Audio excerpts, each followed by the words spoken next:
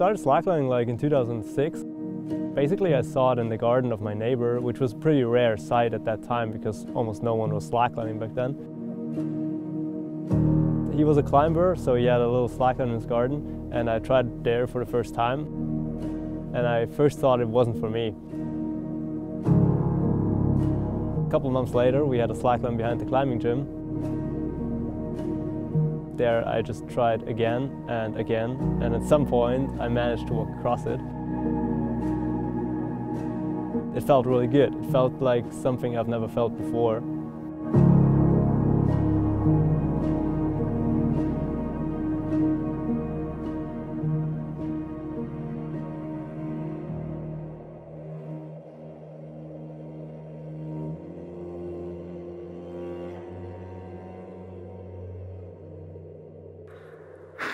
USA im Exposure, eiskalt gepisst.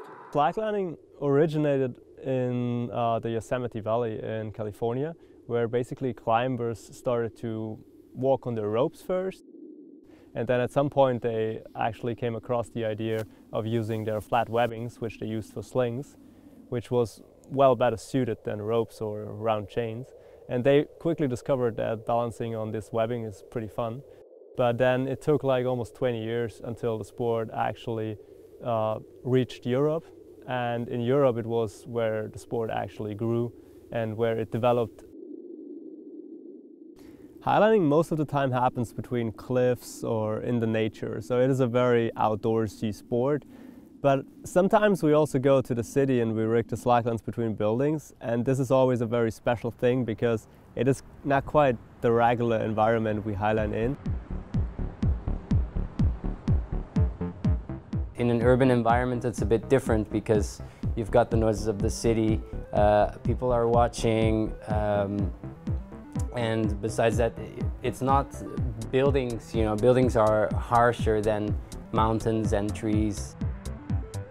Urban highlining is our attempt to take a sport where usually we have to run away into the mountains to be allowed, and trying to get access and permission to do it in more local spots. Such as this, where we get to take an elevator instead of climbing a mountain.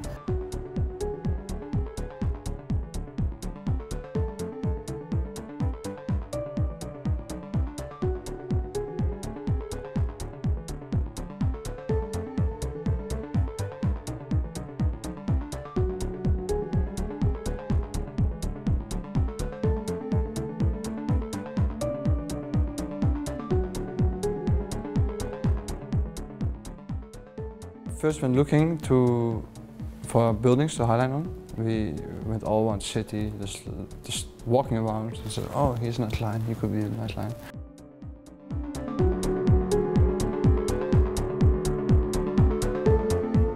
When we were here, we thought about a couple of lines, and then Katie from Gamma 6, she offered us to stay here and to sleep and to have the festival here. And now everybody can just stay at the office building. It's made for hundreds of people.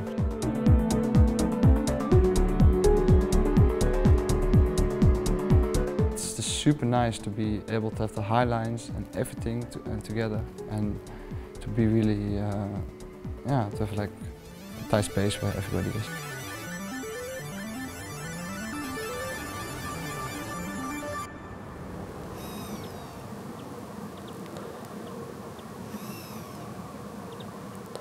Slacklining, when you start, you do it in the park. You do it between trees or in your garden, like pretty much a small line, not very high up. And that's where you take your first steps. And once you progressed over this very initial challenge of just balancing on the slackline, you can come up with all kinds of tricks on this line. So tricklining is probably the most athletic form of slacklining, where you have a very tensioned and pretty short line close to the ground, where you mostly jump on the line, so you really like jump up and down on your butt, on your chest, on your feet, and you try to do like as many tricks as possible. You do backflips, front flips, all kinds of rotations, and well, it's the only form of slacklining which also has a proper contest scene, I would say.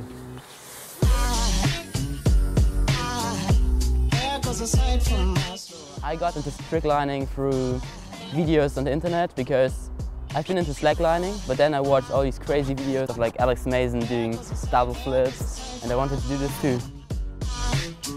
Now there goes a sight from my soul. There goes a sight from my soul.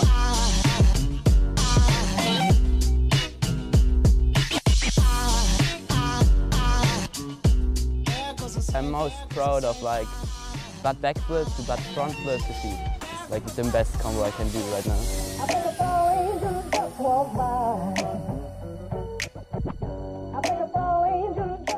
There is a new facet of highlining which just developed in the last couple of years, which we call Highline freestyle.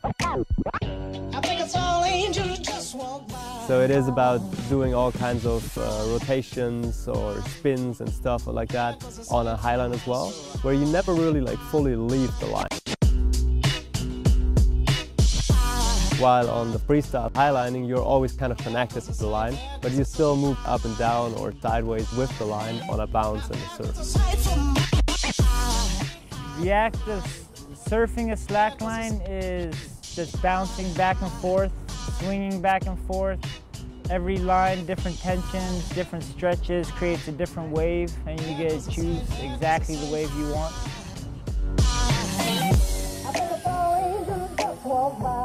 Could you tell us about the Luke Skywalker thing? Well, the Luke Skywalker is a pretty interesting idea, I would say. It's like an idea a lot of people had, like already maybe 30 years ago when they started highlining. So people kind of came up with the idea of swinging around and like landing back on the line after a fall already like in the 80s.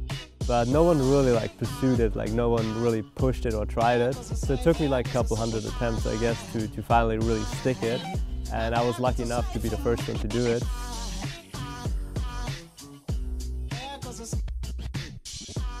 So I got to name it Luke Skywalker.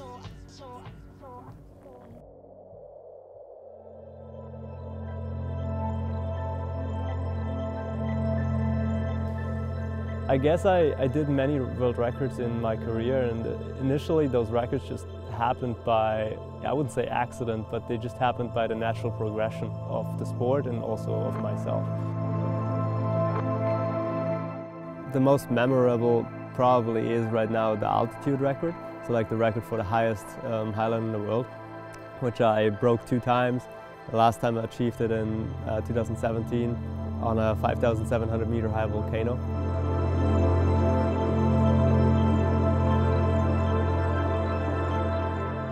Rigging a slackline which was 430 meters long across the volcanoes.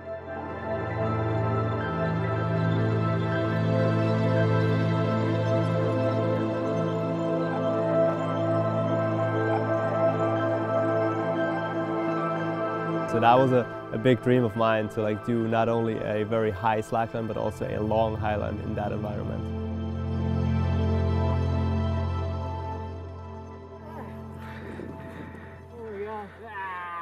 Good job, man.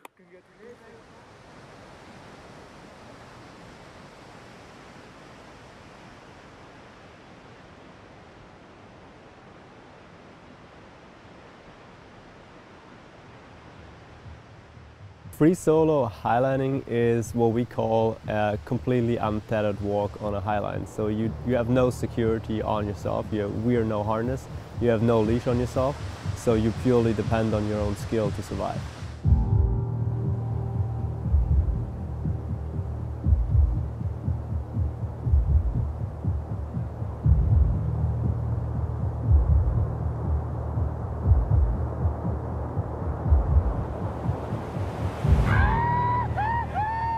I think it's a supreme mastery of the skill. It's trusting yourself completely and putting your faith in the hours and the thousands of hours that you put into the work you do.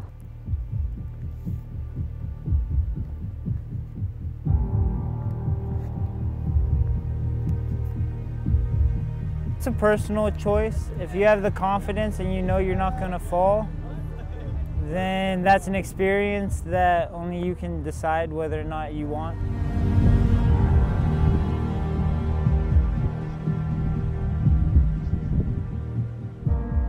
I personally would never do free solo. I made a promise to my mother a long time ago.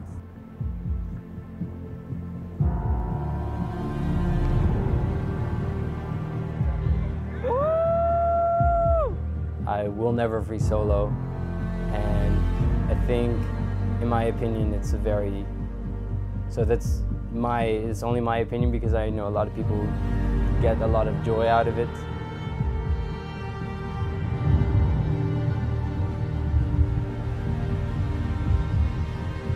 Ah, yes! Woo! I think it's a very irresponsible thing to do because you've got family, you got people you love.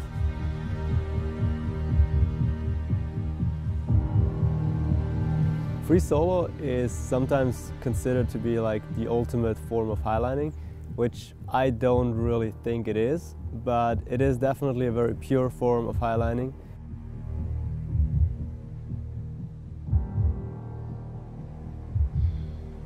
I've started soloing like a couple of years ago, but I also stopped it at some point again because I was just like evaluating the risk against the reward I get from it.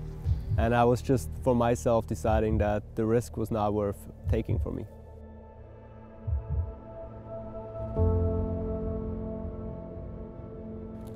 The great thing about highlining that you cannot define one single feeling.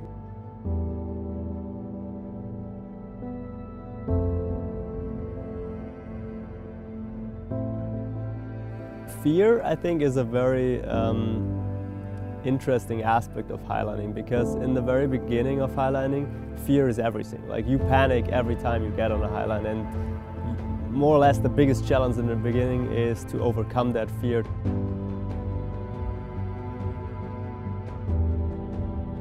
The fear kind of goes away if you're focused on something else. If you're focused on, for example, the difficulty of the line or something, or on the view, I think then it goes away, and you can get really close to feeling no fear at all and being completely free on the line.